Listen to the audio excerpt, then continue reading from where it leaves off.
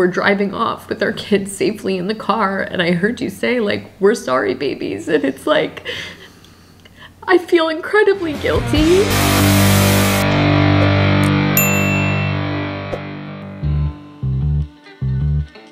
Are you excited to go see Nina and Nona and Papa?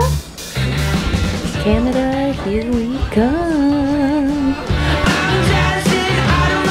made it to Toronto Airport, and we're still in the airport because this is the world's slowest airport.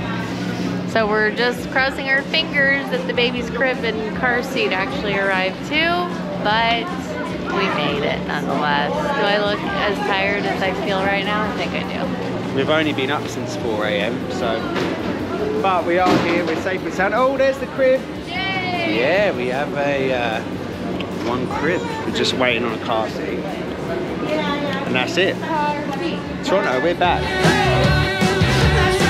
Say, Nina. Nina. I'm coming for you.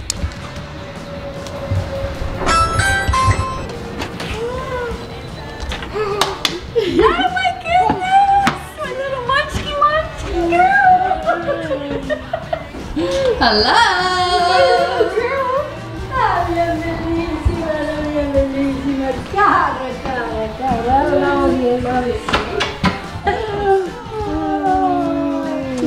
Hello, hello. We're in Canada, folks. And it is like a brand new season here. Still in the thick of winter. There's been like multiple snow flurries in the less than 24 hours that we've been here. But we are powering through. I feel like this whirlwindness of the trip is really catching up with me. Everybody else seems to be doing just fine, but I feel super run down. And I know that we only have like 48 plus hours left to make the most of our time here in Toronto, so I'm determined to keep on trucking. She goes, uh-oh, Mommy's following us. Do you not want me to come? Oh, you're just enjoying your Nina time, hey? So much. Where are we going, Josh Beach? I don't know, actually. Where are we going, Nina? Disney Animation. Way! Disney Animation! Brace yourselves for the cold. It's not that bad. No? Woohoo! It's a little better. It's alright, isn't it? It's not too bad. It's sunny. I can see your breath.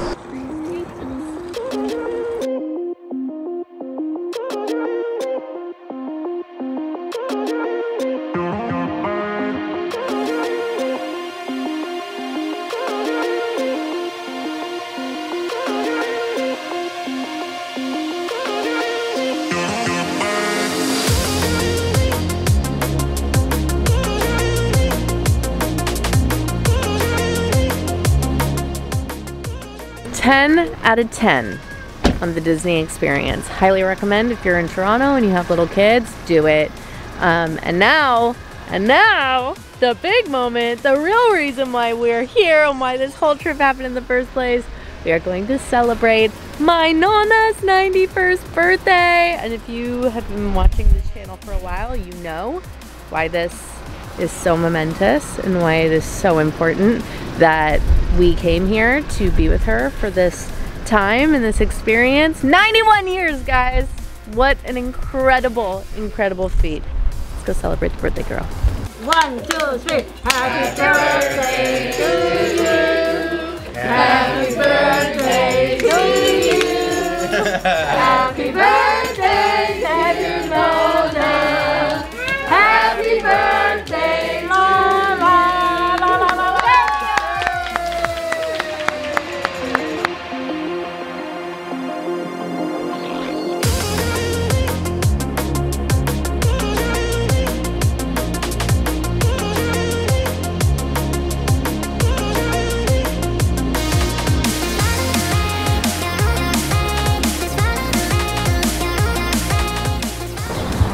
Good morning, Toronto. How are we? It's a lovely 91st birthday for Nona yesterday, so we were really grateful we could be here for that. Today we're gonna have a bit of a mooch around. We got our photo shoot, first family of 4 photo shoot with the legendary Matt Barnes. So yeah, can't wait for that. He's like a magician with a camera, really he is. I'm excited, Let's go, Toronto. Just got to the studio and I have no idea how long the kids are gonna last. The photographer was like, I have a hard out after like 2 hours and 15 minutes, and we were like, dude, that is wishful thinking. I think we're probably gonna have like a 45-minute window where they are content to be there. So fingers crossed they even last that long. I'm very excited. Hopefully we get a nice shot, because these are gonna be the kinds of photos that we look back on for the rest of our lives. So no pressure at all.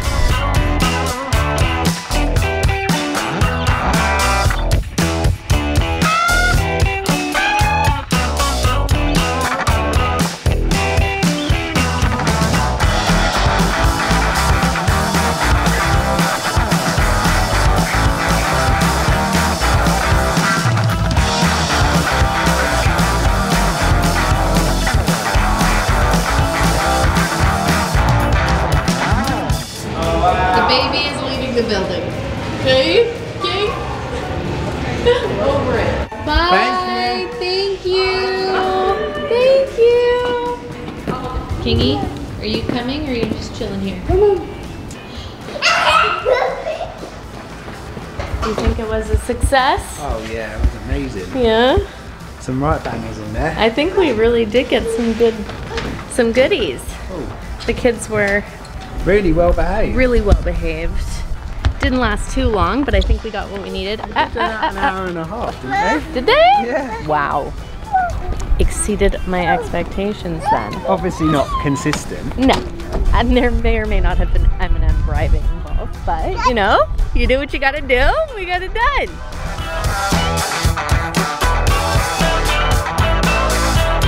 And just like that, our trip has come to an end. It has been an absolute whirlwind. We are all exhausted.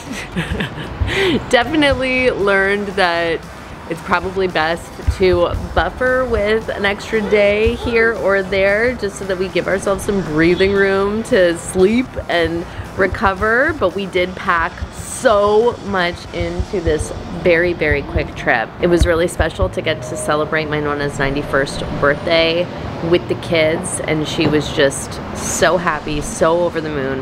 At one point she got up and went around the table, like person to person, giving everyone a hug and just like whispering something in their ear, and it was really special. She was super happy. The photos from our family photo shoot were beautiful. Same photographer that shot us with Bowie for a family portrait when she was just 1, so it was like special to do that with him again. And New York was incredible. We kind of fell back in love with that city. We haven't been there in so long, so the whole thing was amazing. And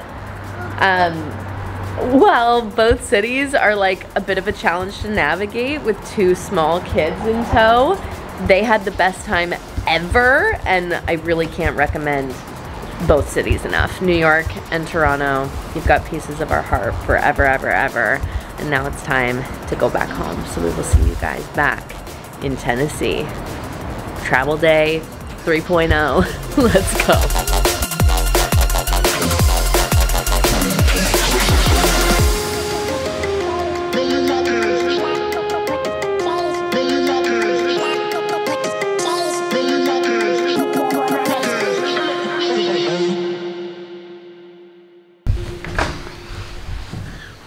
Hello. We're home. We are home.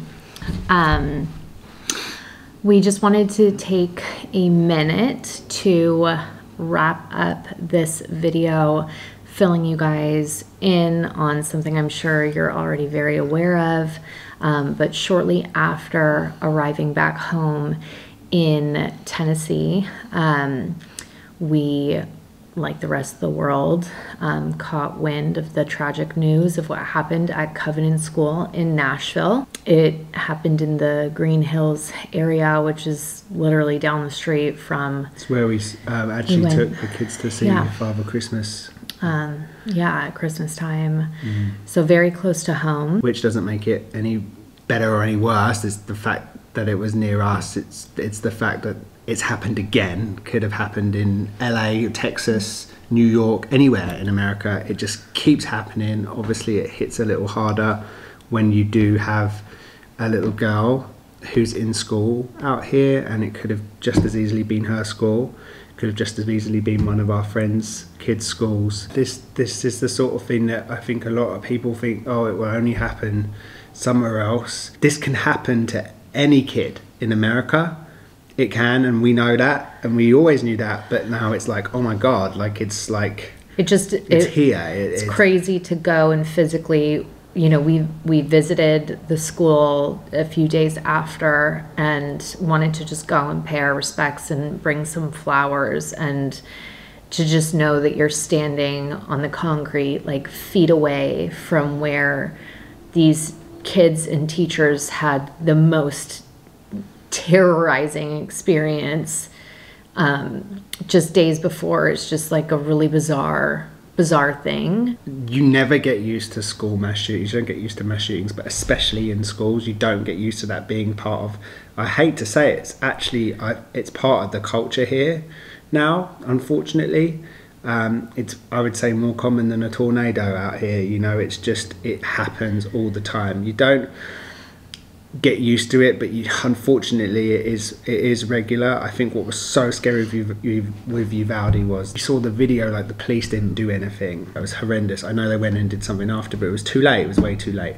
Nashville's police, I would say, acted really quickly, and Rex, I think his name was, who was like an absolute hero, and we thank you, Nashville police, for that, because that did definitely make us feel safer. We have mental health issues in the UK and Canada, and no one's running in and killing loads of kids in schools. It just doesn't happen. Happening. There are many things that can be done to stop the trajectory of where this is going. Someone sent us a link to a bulletproof backpack for Bowie. Like literally yesterday, we're looking at picking out a bulletproof backpack for our 4-year-old, and would she want dinosaurs or unicorns on this bulletproof backpack? Before other people that like to jump in on our lives, like we share our lives with the world, so this is to be expected. But stop typing for a second saying that we should just go and live in England. It's not as easy as just going. Shenae is not English. Yeah. We can't just go and live in England. We have a life in America. Our children were born in America. Yes, they have British citizenship. Yes, we can get Shenae, but it takes time. You also have to build a life. You have to be able to earn a living in the country that you're in. It's just not that simple. So and as trust much us, as that's a nice suggestion, we've considered all of our options. And you've seen in our content recently, we are making steps to go to England, but it's not going to happen tomorrow. So please, right now, this is the situation that we're in, and we have to deal with it. This is something that hit, I think, both of us really hard. Obviously, hearing about the news, you know, Josh calling me and saying, you know, there's been a shooting in Nashville, like, what do we do, whatever, and looking at the news, like, just, it all felt so surreal playing out that day, and it was just horrific to process. And then that night, evening time, we often go for a walk with the dog, and we went for a walk, and Bowie fell. She just fell, scraped her knee, no big deal. When she scraped her knee, she started to panic more than just her knee being hurt. She was completely panicked, and she just kept saying, you know, the blood's coming, there's blood, help me, please, mommy, help me. And it literally broke us both, because it just was such a silly, she tripped and fell and scraped her knee. And just knowing how helpless a 4.5-year-old feels and scared a 4-year-old feels from falling and scraping her knee, you can't not immediately go to the place of just imagining what those kids experienced earlier that morning, and feeling such guilt that you get to rinse your kid's knee off that night and tuck her into bed, and feeling such guilt. When we went to the school, I heard you murmur under your breath after we put the flowers down and said a prayer and drove off. Like, we're driving off with our kids safely in the car, and I heard you say, like, we're sorry, babies. And it's like, I feel incredibly guilty and honestly at a loss as to like what truly like powerful action we can take, because we feel so powerless. Like, the statistic is that like no matter what side of the fence you're on, 92% of Americans like want change to happen, and yet like it's not happening. It's just so terrifying because you're like, what can we even do? Like, what are they waiting for? Like, more kids to die because they keep dying. Like, the numbers keep stacking up. Gun violence is the #1 cause of death of children in America. Say it again. It's the #1 cause of death in America. Over It's motor dying vehicle by being shot accidents. and cancer combined, Yeah. actually. In the UK, just to put it into perspective, it's cancer. You know, so that's... I don't know what it is in Canada, but in the UK it's cancer. And Like, this is in our control and nobody is doing anything. you're used to sitting on a Sunday, and maybe some of you have turned this off now, some of you have stuck around and like feel sad now. Yeah, fucking feel sad. That's why we've put this in here, because feel something. And if you feel something, do something. The only true action we can take right now to protect our kid is to not send her into school so that she is homeschooled. We'd have to figure out resources to do that. She would be deprived of the socialization from being in school, and she loves her school. Or we can send her into school, literally just pray that it never happens at her school. And if we want to, we can spend $400 on a backpack covered in rainbows and unicorns that you can select at checkout if you want it to only protect from pistols, or if you want it to be able to protect from AK-47s and AR style weapons. and AK whatevers. AK, yeah. This is how much I know about this stuff, okay? Like, it's insanity. If you're angry and upset, let's do something. Let's do something. Talk to people about it. Even if you're not from America, like, you can still be active in this campaign to help, because where's next? This is a fucking huge problem, and it needs to be sorted out before all our little kids are going to school in body armor with Spider-Man on it. If there is anybody watching this who has been affected by the mass shooting this week, or a mass shooting, mass shooting, yeah, or any kind of gun violence, we're so sorry. Sorry, yeah. And we are thinking of you and sending you our love, and we promise that we will continue to do what we can, do whatever we can, and because we can vote now. Yeah, try to. We can vote here now. Find resources and ways that we can actively fight for a change. Let's go. Let's get together. Doesn't matter what side. Let's get together and sort this out.